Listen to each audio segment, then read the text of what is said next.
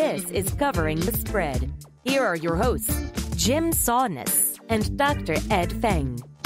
What is going on, everybody? Welcome on into Covering the Spread. That's right here on the FanDuel Podcast Network and NumberFire.com as we are getting you set for week number 10 of the NFL and breaking down the best bets on the board with Joe Ostrowski of You Better You Bet and 670 The Score in Chicago. My name is Jim Saunders. I am a senior writer and analyst for NumberFire.com, joined here by Ed Feng of thePowerRank.com. You can find Ed on Twitter at thePowerRank. Ed, we are on to week number 10. And for the first time in like 6 decades, or as long as I've been following football, there's actually a really good game on Monday night with the Seahawks and the Niners. So usually I kind of check out once we get past Sunday night, but I actually have to stick around and pay attention to Monday. So I'm interested to see how this goes. How you doing? I'm good, man. You weren't thrilled with that Miami and Pittsburgh game? Brutal. That was riveting. Was the Jets-Patriots game a Monday night game, the ghost game? Yeah, that was riveting too. That was the 3-0 debacle, right? Yeah, that was bad. We had the Cowboys-Giants with the black cat on the field. That was good. Yeah, that cat was something else, man. It was a good cat, you know. It was a good-looking cat. I'm not really a cat person because I don't think they like me all that much. I don't dislike cats. How can someone not like you? How can something not like you? It's a cat, so I don't know if it really I don't know how if it's some cat not like you, Jim. I don't know. I think the cat's a Ryan Tannehill fan and can tell that I am not quite there. Maybe it's a Mitch Trubisky fan. I don't know. Like there are a lot of possibilities for why cats could dislike me, but I think that's what it is. But at least we got some good, Twitter memes out of it. That's positive. We actually get good football Monday night with the Seahawks and the Niners. You had Ben Baldwin on your podcast this week. Yep. He is firmly part of Seahawks Twitter. Did you get to talk to him about that game on Monday? Yeah, I mean, it was kind of the primary reason I picked this week to have Ben on. Ben does a lot of fantastic work. Had him on the last 2 years on the Football Analytics Show, my podcast. And yeah, we just broke it down. You know, he's pretty down on what Seattle's doing on the defensive side of the ball. Yeah. You can't argue with what Russell Wilson's doing on the offensive side of the ball. Right. And then, he had some interesting predictions on the San Francisco, on the Niners defense. Don't want to spill them here, but yeah, it was pretty interesting, his take there. And, I think he expects it to be a pretty good game. It should be. And I think that it'll be a fun game too, because we're going to learn, we haven't really seen Seattle's defense against a lot of good competition yet, and I think that's probably why he's pretty down on them, because they haven't even been good against bad teams. Putting them up against, Kyle Shanahan is a bit daunting. So I think that'll be a fun one. Check out Ben's thoughts at the Football Analytics Show. Today, we're going to talk about that game, too, with Joe Ostrowski of You Better You Bet at 670 The Score in Chicago. You can find Joe on Twitter at JoeO670. He hosts the early odds on 670 The Score every Saturday morning if you are in the Chicago area. Also, You Better You Bet is on radio.com every weeknight for 4 hours. Ed, you were on there last night. What did you talk about there? We talked about why I failed in academia. Failed? We talked about why I'm the former family Tetris champ. Dude, it was super fun. I don't know. I mean, as much as I enjoy talking football and bets, and we certainly did that, I enjoy some of the other stuff as well. I got to promote my 8-year-old son on the show, so that was kind of fun. I don't think I've ever played Tetris, to be fully honest with you. Really? Which one is Tetris? I've played Pong. Which one's Tetris? We used to have Pong on my old my desktop when I was growing up, and I'd play Pong because that one was fun. Tetris is the one with the little blocks with 4 little squares that like come down faster and faster, and you clear a row when you Do you have the blaster thing? Like you have to shoot them? No. No, there's these little blocks that come down, and you have to fit them in with the other blocks that you already have. And when you get a full line all the way across, like a full horizontal line way, and you get points. That's weird. I don't know if I could do that. Are you that young? No, it's not even that I'm young. I think it's just that like Tetris was a thing when I was a kid. I was like sheltered, I think, more so than young. I think that's the way that I would lean. I, as my mindless entertainment, play. It's really stupid, but there's this game. It's called 2048, and you're supposed to like line these blocks up. Like you want to get a 2 block next to a 2 block, 4 block next to a 4 block, and if you match a 4 and a 4 together, you multiply them. No, you don't. Do you multiply them? I don't honestly know. Regardless, you just have to match these blocks together. It's very weird, and that's how if I have 10 minutes and can't start anything new for work, I just sit and I do that for 10 minutes. So you can play Tetris online, Jim. I think I need to do that. Yeah. I might need to dive into that. I'll get a lesson from you, or is it from your son now? Do I get a lesson from your son for this? You can figure it out, Jim. Just search Tetris online. Go play. It's fun. I think your faith in my abilities is a little bit unfounded, but that's okay. I will take that for sure. No, you'll be fine. Just go do it. All right, and while I'm playing Tetris, all of you can go find our College Football Week 11 preview with Rufus Peabody of Massey Peabody. He broke down the big games on tap for this week. We got LSU, Alabama, Minnesota, Penn State. Rufus gave his thoughts on those and also talked about his model for the college football playoff and kind of trying to predict what the committee will do. To find that, search for Covering the Spread wherever you get your podcast. You can find it on Apple Podcasts, Spotify, Stitcher, anywhere you get podcasts, you can find Covering the Spread. And while you're there, please leave a rating and review as well. And thank you to those of you who have done so already. Those are a huge help for us and give a big boost to the podcast. If you like what Joe says today, make sure you go back, subscribe, rate, and review. Before we bring in Joe, though, we're going to take a look back at what happened last week. We had Dr. Eric Eager of Pro Football Focus on to preview Week 9. Let's go back through what happened on that one and then get set for Week 10. Covering the past. All right, last week on Covering the Spread, as mentioned, we had Dr. Eric Eager of Pro Football Focus previewing Week 9. Follow Eric on Twitter at PFF_Eric. And he did mention that Thursday night game right before we posted it, and he wanted the over on 43 points for the Cardinals and the 49ers. And that game shot out a little bit. Part of it was because the Cardinals clawed back late, but that game went over by 10 points. So he hit there for Eric. He also wanted the Texans -1 against the Jaguars because he thought the market may have actually been undervaluing Deshaun Watson, and that showed up pretty well as the Texans did cover pretty easily there. One of the Packers over 13 points in the first half, partly because the scripting for the Packers has been so good this year, and their offense struggled. They went under there and didn't really have the ball all that much either. So under for the Packers there. Mentioned the Patriots -3.5 against the Ravens. And Ed, you talked about that game too as being one that was pretty interesting because it was hard to tell where to be on New England. And of course, Baltimore won that game. You were talking about it, how you like to buy New England when the markets are soft on them. Do you think that we might get a chance to do that as they come back from their bye next week? Yeah, we could. We'll see. I think it's always I always like betting on New England, especially when the numbers like it.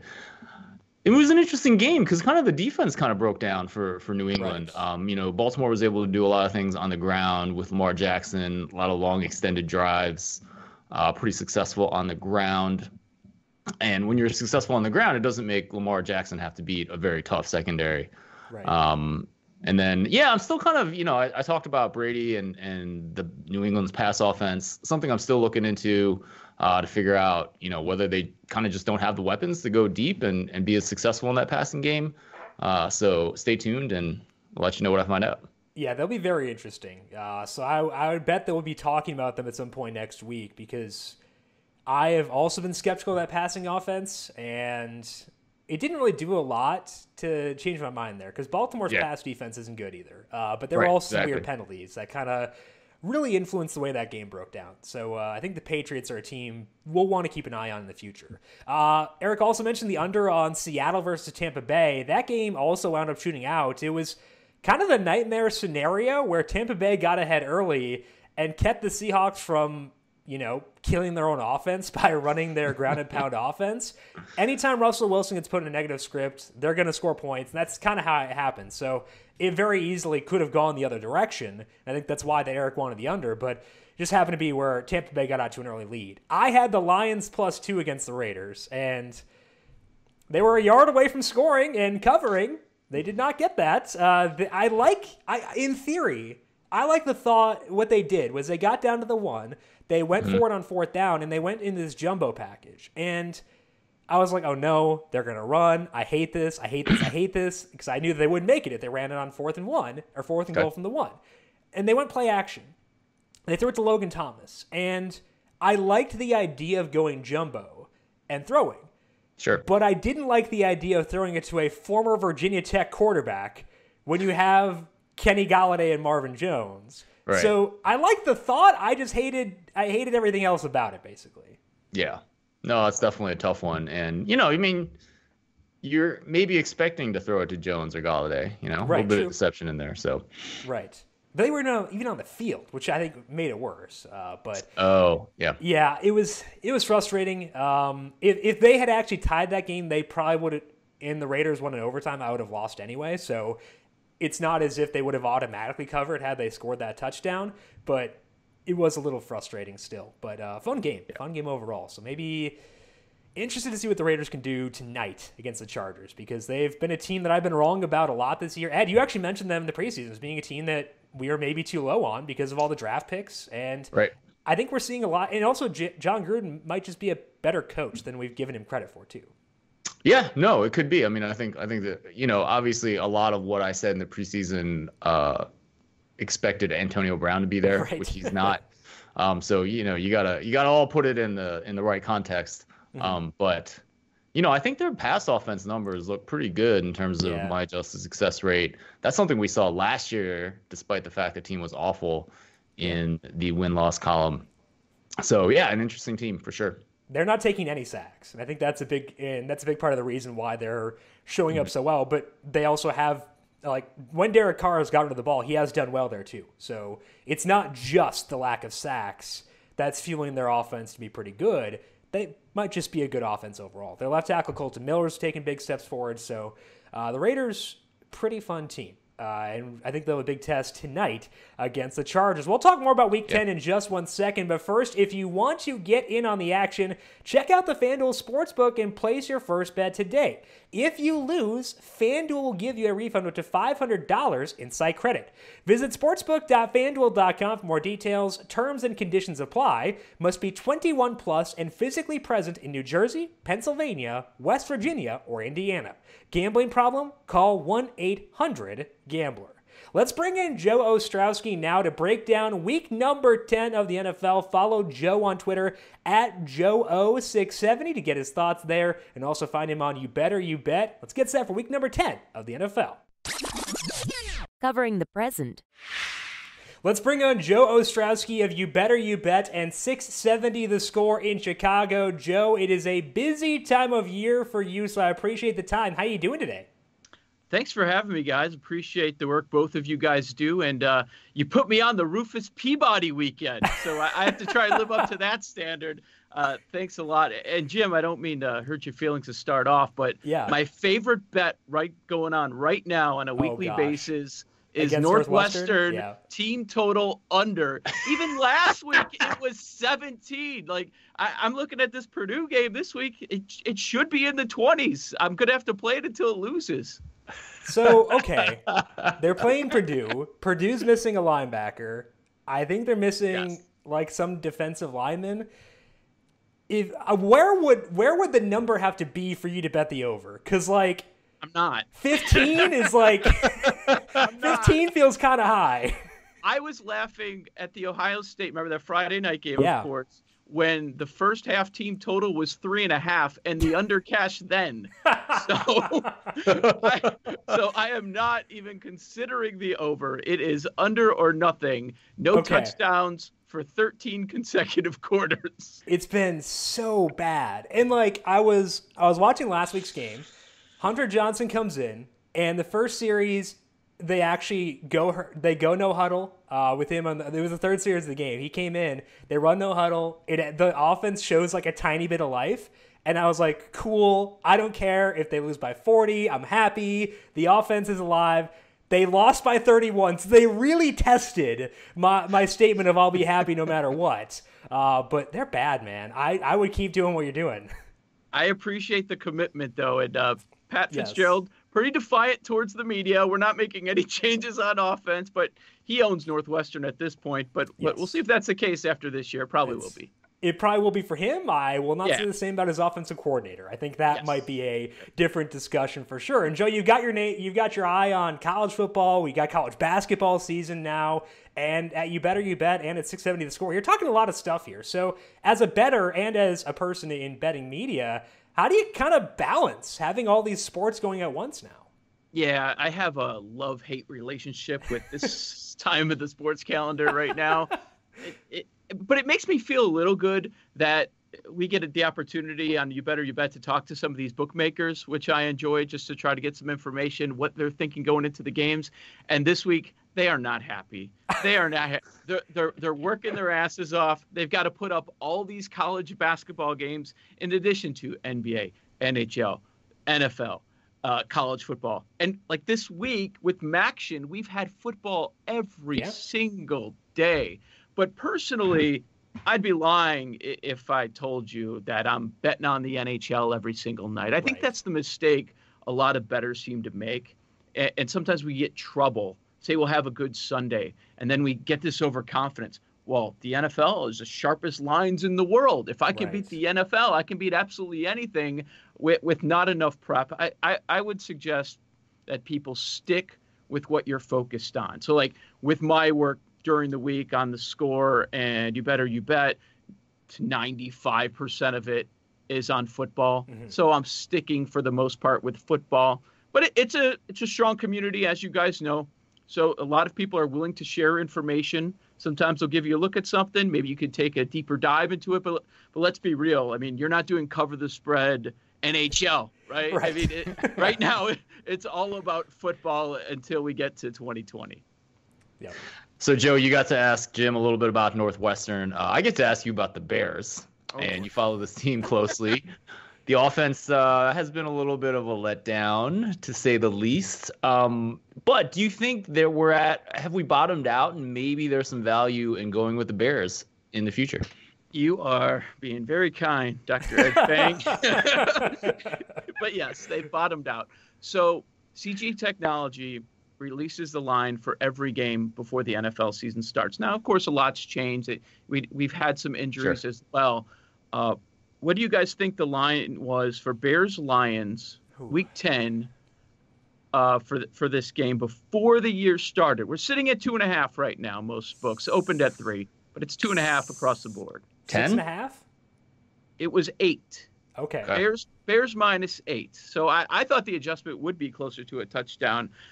3-5, they could be 2-6. Week 2, they could have lost to the Broncos. There was the Chubb rough in the passer, and they put a second on the clock for Pinheiro to hit the game-winning kick there. So they could have the exact same record as the Browns. But it's been ugly. It's been ugly. Yeah, usually in the NFL, okay, you buy low and you sell high. But after 4 straight wins with a bye mixed in there, and Mitchell Trubisky is still your quarterback, I have a hard time selling that to anyone. And in this specific case, we're talking about the Bears as a favorite. We're not even talking about the underdog. I'd be more willing to buy low on the Bears next week when they're probably going to be at least touchdown underdogs at the LA Rams instead of them as a favorite. I mean, in the preseason, Jim, you have a lot of connection to this area. All the talk all offseason was, hey, we just have to find a kicker, and we're golden. Everything's great. The defense is wonderful. We have a good offensive line. We locked those guys up. Allen Robinson, second year off the ACL. Mitch Trubisky, third year in the league, second year in the offense. This is just the tip of the iceberg. What we have with Matt Nagy, we just need the quarterback to take one step forward, just one. Right. But the problem is he took 4 or 5 steps backwards. 33rd, 32 teams. 33rd in touchdown percentage, 33rd in yards per attempt and net yards per attempt, 33rd in completion percentage, 32 in passing yards per game, 31st in QBR, 30th in quarterback rating. It's a mess. Even the Trubisky truthers have realized midway through the season, this is not going to work. And personally, I hope the general manager that moved up to avoid Mahomes and Watson to take Trubisky is not the guy selecting the next quarterback, because let me also remind you that he wasn't able to pull off the deal, but he wanted to move up for Marcus Mariota. Oh, yeah. Well, hey, that would have been let's not talk too ill of Marcus Mariota in present company. He might be. I know he's your guy, but he might be here next week. He might, yeah. Next year, rather, for some competition. I think Andy Dalton would probably be the preferred target there, but, it might be. You were talking about the kicker thing. I remember Kalen Kaler, who is a Northwestern grad, too, wrote for the MMQB about how they had, 9 dudes in for a tryout at once. That's a rookie camp, yeah. Yeah, and, if you're so focused on that, you're ignoring issues elsewhere. The lone issue with the Bears last year was not the kicker. I think Mitchell Trubisky was 32nd in Pro Football Focus's ratings, and there were a lot of flukiness in it, even as expected point numbers, which were not nearly as negative. And I think that it was just a misguided offseason for the Bears. Absolutely. If you look at DVOA, okay, they're not number 1 anymore. They're down a little bit, but it's not a bad defense. Mm-hmm. One major injury has hurt them. Akeem Hicks in the middle. Teams are gashing them just running the football between the tackles. But you're right. And Bears fans are so sick of hearing the word regression, but it's playing out in 2019. They were just so tired of it. But this is what's happening. You're not getting 36 takeaways again. Right. They're the middle of the pack, and this is what you get. And but I think we can all say that the offense is much worse than anybody ever imagined. And they also moved up for their running back, who was going to be the every down back, David Montgomery. And I bought into the hype a little bit because I thought Matt Nagy handpicked him and he would fit, but they don't have an offensive line this year outside of Cody Whitehair. Yeah, and I remember before the draft, it was either Nagy or Ryan Pace said, we don't have enough picks to prioritize running back. Mike Davis is going to be involved. Tree Cohen will. And just kidding, guys. We're going to move a future 4th in order to get David Montgomery. David Montgomery's fine, but the process behind that, not great, Bob. So not the time to buy low on the Bears just yet. Not for me. Not this week. Not as a favorite in the division. Like him or not, I mean, Stafford puts up points. He had a chance to win the game to put up 31 points at Oakland last week. Now, what I will say is the matchup great for Detroit? Like I just mentioned, teams are killing the Bears in the run game through the middle, and it's not like that's their game. They're going to probably try to beat them through the pass. But the thing is, I look at this Lions team, even against the Bears, they're probably going to put up at least 20 points.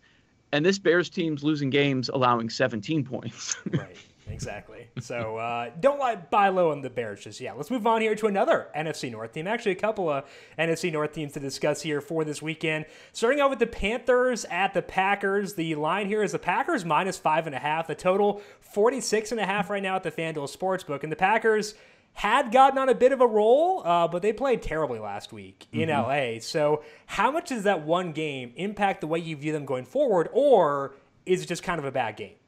I was one of those people that was saying that Green Bay is a fraudulent team. And even though they aren't all losses lately, I think we're kind of seeing that play out. Against the Chargers, they had 81 yards with 10 minutes left in the game. The Chiefs game, to get a little lucky, they avoid Patrick Mahomes, unlike most of their opponents. The Oakland game, it looked like a blowout if you're just looking at the final score, but the Raiders, it was miscue after miscue in the red zone. That game should have been closer. Of course, the referee game Monday night against the Lions. So their record could be a lot worse. I don't have a lot of faith in the Packers defense. They're 25th in yards per play. They're dead last in adjusted sack rate. It's getting worse and worse for them, and it's big advantage Carolina as far as that Panthers run game with Christian McCaffrey. He's getting all the MVP hype coming out this week, but you also have to take a look. I don't want to be too simplistic here, but we're talking about Aaron Rodgers off a bad performance against Kyle Allen. Last 2 games for Allen, he's thrown 4 interceptions. He's completing just above 50% of his passes. I think this is a buy on Green Bay spot, fade Carolina. I know there's been sharp money on the Panthers throughout the week, driving this number down a little bit. Now, if it pops back up to 6, I probably would not lay it. But at 5.5, the range we're at right now, I would take Green Bay. Excellent. Let's move on to Vikings at Cowboys. Cowboys are a 3-point favorite. The total is at 48. Cowboys have been a little inconsistent, but are largely healthy now. Where do you put them in the pecking order of the NFC? Oh, this game's going to be great. We have a couple of fantastic primetime matchups this week. And Sunday night, Vikings and the Cowboys will be wonderful. I've been down on Dallas. I was down on Dallas in the offseason, higher on the Eagles. I think I'm proven wrong on that, but it's really close. I don't think Dallas is going to be able to catch San Francisco or New Orleans for a bye. They're already 2 games back of the 2 seed in the loss column. But when you look at the numbers, and I know you guys do that on this show, number 1 in net yards per play, number 1 in offensive DVOA, number 2 in explosive play rate with Dallas. And there were a lot of questions about the offensive coordinator coming into the season. When you look at that, I don't know how you don't buy into Dallas at some point. Aside from the fact, if you're talking about a futures bet, they're probably not going to get a bye. And I think we'll hear just a few times about Kirk Cousins in prime time. Just a few. But as far as this game goes, I think the number's rock solid. Yeah. I think if any of us were guessing what the line would be, home team -3. If I had to make a play, guys, with these 2 strong running games, both offenses committed to the run, I would look at under 48. Maybe that gets to 48.5 on Sunday as all the public money comes in. I would lean towards the under, but I don't have a strong play on the side. So you would need the under or the total to go higher to bet it, correct? I would do it at 48, but I would hold out hope that it would continue to rise. It's been on the rise throughout the week. Okay, so let's move on here to the Seahawks at the 49ers. We were talking about this game in the introduction because it's going to be a fun one. The Seahawks have Russell Wilson, but they're facing this 49ers defense, which has been really good for the entire year. And the 49ers, 6.5-point favorites here. The total is 47.5. And we get the unstoppable force of Russell Wilson versus the immovable object in the 49ers pass defense, unless you're Andy Isabella. So which side do you favor here between the Seahawks and the 49ers? Wait, Joe Tessitore and Booger are going to get a good game? I know, right? Game? I mean, what could go wrong? We might have to put them on mute, but I can't wait to see this game. If I had like 1% of the money that I've lost on Russell Wilson fading him, like I think I could have my finished basement done already. Like it's just ridiculous. I fall into the trap again and again. But San Francisco, so far at this point, they're the most balanced team that I see in the league. Whatever you want to look at, they're number 2 in net yards per play, number 1 total DVOA. You have a strong head coach in Kyle Shanahan. He gets extra rest going from the Thursday to the Monday game. And the Seattle D, Russell Wilson has to have an MVP caliber season just to make sure Seattle's a winning team. Because they're bottom 5 in so many categories. They gave up so many points. I think there are going to be a lot of spots moving forward. I'll be one of those falling for it, fading Russell Wilson, because after this game, they go to Philly. They've got Minnesota, LA Rams, all after San Francisco. It's going to be a rough patch of games for them. But as far as the Niners, I'm also willing to lay it. I'm usually not this guy, but I will take San Francisco -6. Hope it's not 6.5. It looks early on like Seattle is that public dog. You don't ever want to be on that side. Yeah.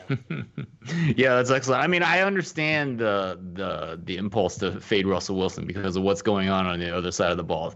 Yeah. Just hasn't really worked out this year, but as you said, that schedule definitely gets tougher. So Joe, any other numbers stand out to you in the NFL for Week 10? Yeah, I see that you guys didn't want to talk about these because these games are gross, but there are some big underdogs. Are we getting Jets Giants here? No. Oh, okay. I heard gross, disgusting. And I thought of Daniel Jones. Okay, never mind. Sorry. These are gross too. Okay. These are absolutely disgusting, and the lines might climb as we get closer and closer to the weekend.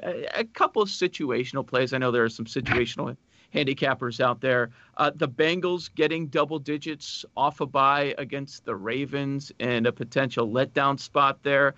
I heard Bob Scucci from Boyd Gaming. He said the ticket count on the Ravens is 25-1. Wow. 25-1. After the world saw the Ravens take down the Patriots last week, it's a letdown spot. I guess A.J. Green will be on the field. Maybe Cincinnati rallies around their new quarterback. We've seen that a lot this year. The great ATS record when you have a new quarterback stepping in for that first week. That's usually a bet on side. So I will take Cincinnati +10. Maybe this thing gets to 11 or 12 if it's that lopsided by the weekend once the public checks in. And also I'm going to take the Dolphins. They're getting double digits against the Colts. Brian Hoyer is a double-digit favorite, guys. Brian Hoyer is a double-digit favorite. Miami's covered every game since September. Every single game. At least they're fighting. I mean, they were criticized nationally for not trying, for tanking and all that, but we're not seeing a tanking club. You have the high variance with Fitzpatrick under center, but you're giving me 10 or even more than that. I'm going to take Miami because Indianapolis, not a very explosive team, so they may win, but I don't know that they're going to win by a couple of scores. And I think the other thing, too, here is that, Jacoby Brissett may play, but he's also banged up. And if he does play, they're probably just going to grind Marlon Mack. They've been okay with being a very run-heavy team at times this year. Most have been on the road, but with no T.Y. Hilton, it seems like he's going to sit. It makes sense that they would play this one slow, try to escape with a win. I think that does push towards the Dolphins there, too. Jim, would you be worried about the Dolphins finally getting their win, maybe their only one for the year, and just a bit of a letdown spot? I don't even know if you're a situational gambler or not. Well, I think that I worry because they're probably popping corks with the 76 Dolphins after, I guess we still have the 49ers, but I feel like they can celebrate a little bit. They can celebrate the Patriots no longer undefeated, so maybe a literal hangover from all that. But I think for me, it's mostly about the Colts' pace that would push me towards being okay with the Dolphins, because it's harder to cover 10.5 when you're running a slow pace, running the ball a lot. And I think that with Hilton hurt and Brissett not 100%, even if he does play, I think that sets up well for Miami at plus 10.5. Get the win, get out of there. And with that said, I'll use one of my survivor picks on Indianapolis this week. Right. Frank Reich's not going to let him lose. Frank Reich's a smart guy, and that's why partly why they've been so run heavy this year. I mean, they're super efficient with it, so why not? So I think it should be a very interesting game, but it'll be a fun one too. Did I mention that the Bears also took Matt Nagy over Frank Reich? Yeah. Well, I mean, the Colts took what's his name? Well, they tried to get McDaniels. Yeah. So a couple of teams with him there for sure. That is Joe Ostrowski. Find him on Twitter at Joe0670. You can find him on You Better You Bet or 670 The Score in Chicago. One of those places pretty much every night. So, Joe, I know you're busy. Thank you for stopping by here today and talking Week 10 with us. I appreciate it, and good luck to you this weekend. Thanks, guys. It was a lot of fun. Covering the future. One final thank you to Joe Ostrowski for swinging by and joining us for today here on Covering the Spread. Again, follow Joe on Twitter at Joe0670. You can find his work on You Better You Bet and also on 670 The Score in Chicago. We'll take a look at Covering the Future in just 1 second, but first, Ed and I always preach searching for the best value in betting on games. Well, look no further than the new odds comparison our engineers have developed over at numberfire.com. OddsFire is the premier odds comparison experience across major bookmakers in the regulated U.S. market. Compare odds, quickly identify the best value, and even examine first-party FanDuel data all in one place. Never settle, always get the best odds. Check out the experience for free now at NumberFire or at oddsfire.com. Gambling problem? Call 1-800-GAMBLER. Let's dive now into Covering the Future, sticking with week number 10 of the NFL. Ed, you're going to talk about Carolina versus Green Bay. And again, I think this is a pretty fun game. I want to see how this thing plays out, but what do you see with this one here? Yeah, I mean, Carolina's a 5.5 point dog, and I was kind of wondering why my number only makes them about a 3-point dog. And it really comes down to Green Bay's defense. So this is a unit that got off to a great start. We all remember that Thursday night game against the Bears where they looked really good, and then they played Minnesota the next game, also looked pretty good. Well, those offenses haven't been so hot this year. And Green Bay's offense has really been bad lately. So over the past 5 games, every team except for Detroit has had a better than 50% success rate against Green Bay's defense. And just to put that in perspective, the NFL average is 42%. Success rate is, again, a stat that I've been looking at. NFL and college, it's plays success if you get 50% of the yards on first down, 70% on second down, and all on third and fourth down. So Green Bay's defense has really struggled with success rate. Their passing success rate doesn't look that bad. They're 15th in the NFL, but they're dead last in rushing success rate. And you kind of have to go back. So when I was researching this team in the preseason, Football Outsiders talked about how Mike Pettin was putting more defensive backs on the field compared to linebackers. So essentially, Blake Martinez is the only linebacker that's out there for every snap. They're putting more guys in the secondary. But it seems from the snap data that I have over at PFF that they're continuing to employ this strategy. However, I think teams are adjusting to it in the sense that, they're taking what they can get running the ball against a smaller defense. And, this is not a bad idea to put more defensive backs to slow down the pass. But there's limits, right? Because we know passing is way more important in the NFL. But there's limits to what you can do. And it doesn't look like it's working well for Green Bay in the sense that their rush defense is so bad. And it doesn't really look like they're preventing big plays on the defensive side of the ball through the air. So when I look at adjusted yards per pass attempt, they're 21st. The Chargers, the Raiders, and the Cowboys have all thrown for more than 9 yards per attempt against the defense. So this is a unit that's really struggling. That's why my numbers like Carolina plus 5.5 in this game.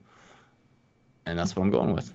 And I think that, too, like Mike Pettin has flat out said he does not care about stopping the run. And to an extent, that makes sense. And you were alluding to this because rushing or stopping the pass is more important than stopping the rush. But if foregoing stopping the rush is not allowing you to be good against stopping the pass, then there's kind of no point. Like, you should be allotting more resources to stopping the pass. And if that forces or allows teams to run better against you, cool, whatever. But if you still suck against the pass, despite doing this, that's probably a pretty big red flag. And it wasn't just Chicago and Minnesota those first two games. It was also Denver was the third team that they faced. Yep. And Joe Flacco has since been, injured or jettisoned off, depending on, which conspiracy theory you choose to believe. Right. And we've seen teams, and that what this does is it also decreases the sample because it's going to lead to a slower game against the Packers when the opposing team is running a lot. It leads to decreased exposure to Aaron Rodgers, decreased exposure to Aaron Jones, and that's going to lead to more variance. And that's why we see games like we saw against the Chargers, because the Chargers ran for, I think, like $170 against this Packers defense. That shouldn't happen given how bad the Chargers' offensive line is and how banged up they are. Right. But I think that you're right here. It's very concerning. And the Panthers' defense, they're also really bad against the rush, but they're pretty good against pass. So exactly. I think this game could play under, honestly, and I'm interested to see how it does go. Yeah, absolutely. And just, when I do these adjusted success rate numbers, I get a rating, which is essentially like a success rate against an average opposition. Yeah. And on rushing, it's almost 50%. So their passing one is pretty good. It's like 43. But 50 rushing, you don't want to put yourself in a situation where the average NFL offense is having successful plays on 50%. Right. There's also a lot of wind in this game, which is going to further encourage rushing. So keep that in mind, too. Again, I think the under here is pretty interesting. That's not where I'm going to go for my covering the future, because I want to talk about Atlanta. Because right now, there is a lot of stink around this Atlanta Falcons team, and that's justified because their defense is pure trash. And it's justifiable that we view this team very negatively because of how bad their defense is, but it shouldn't be because of their offense. And once you adjust for schedule, Atlanta's actually number fire's 11th ranked passing offense for the full season. They just can't run. But you don't want to run against New Orleans anyway, because New Orleans ranks 3rd against the rush. Based on those numbers, they are 9th against the pass. They're still a good pass defense, but they're not a team you want to run on ever, and Atlanta can't run anyway. That means that Atlanta's probably going to throw the ball quite a bit in this game, and they're pretty good at that. Again, ranking 11th as a passing offense despite not having Matt Ryan for one of those games. So they will also likely have to throw to keep up here. So I'm expecting heavy passing volume to keep pace and to keep the pace of this game elevated. The Falcons right now, their team total over at FanDuel Sportsbook is 19 points. I want the over on that number because this team has scored at least 19 points in 5 of 8 games so far this year, and 3 of those games have come when on the road. All those games where they hit the over on 19 points were also indoors, and this one will be indoors too. And I, in general, like games indoors because You don't have to deal with wind. There's a ton of wind on this weekend. There is no wind in the Superdome. I would hope not, at least. If there is, we got a bigger issue. But I think that they're going to be able to throw quite a bit. I'm not sure I can bet the spread here because the defense is so hideous, and it really makes it difficult to get jazzed about any spread involving Atlanta because they could let up 53 points, in which case they'd have to score 40 to cover a 13-point spread. But I think that when we're looking at this team total being at 19 points, I do feel pretty good about that getting to that number. I just think we're a bit too low on this team as a whole because of the stink around the defense. The Saints defense is good, but so is Atlanta's offense. So I am fully okay with going over on the Falcons team total at 19 points. Ed, any read on this game as a whole for you? So there's been a lot of talk about Matt Ryan declining. I think I actually talked to Rufus about that like a couple weeks ago. But, when I'm looking at passing success rate, they're third in the NFL. Obviously got a pretty good game from Matt Schaub there as well. Yeah. Matt Ryan's PFF grade is about 71, which isn't great, but it's also not terrible as well.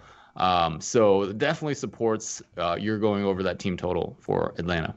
I think it'll be a fun game to watch because from a DFS perspective, I want to stack that game. So I want to see how that one goes. But hopefully Atlanta can keep pace. That is all we have for today. Ed, any big things for you this weekend? It can be about, the power rank, but anything else?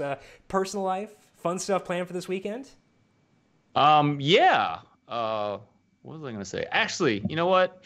I'm gonna give a plug. So I've been watching with my boys something called Pitch Meeting. It's this guy Ryan George that essentially talks to himself, and he's both the movie, the studio executive and the producer pitching the movie. It's a really hilarious.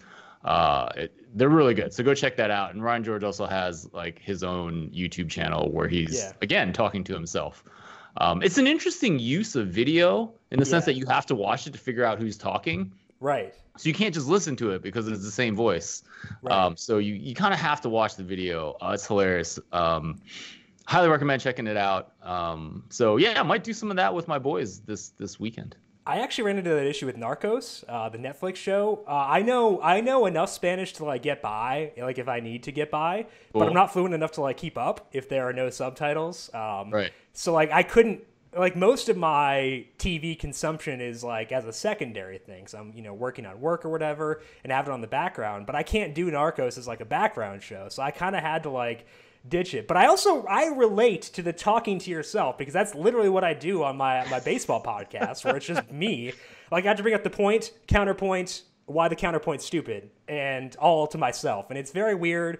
I'm sure my fiance thinks I'm a kook. Like she's probably right. But I relate to that. So Ryan George, right? Ryan George. Yeah. Okay. Yeah, he's the man. And it's interesting because it gives me visions of like, me being the analytics guy and me also being the coach in like a video. Ooh. Which, we might need to work on that for could be a Madness. script that we could work on. Yeah, I like this. All right, this is good. So check out Ryan George. Check out Ryan George. He's hilarious and definitely worth doing. All right, after you do that, make sure you check out thepowerrank.com as well and check out Ed's podcast, The Football Analytics Show. Ben Baldwin, always a fun guy to listen to, so check that out with The Football Analytics Show. I am on Twitter at Jim Sannes, JimSannes. You can also follow the FanDuel Podcast Network. We had our DFS podcast for week number 10 go up earlier today. You can find that by searching for the Number Fire Daily Fantasy Podcast. And while you're doing that, make sure you also subscribe to Covering the Spread to get our Week 11 college football betting podcast with Rufus Peabody, and then get set for next week as well. Big thank you to Calvin and Theobald for producing the video side of things here for today. Thank you, Cal, for keeping us on the air as always. And thank you to Joe Ostrowski for swinging by and spreading his knowledge about Week 10 of the NFL. Follow him on Twitter at JoeO670. Do want to thank you all for tuning in for today. Good luck with your bets for college football and the NFL this weekend. We'll talk to you again next week. This has been Covering the Spread right here on the FanDuel Podcast Network.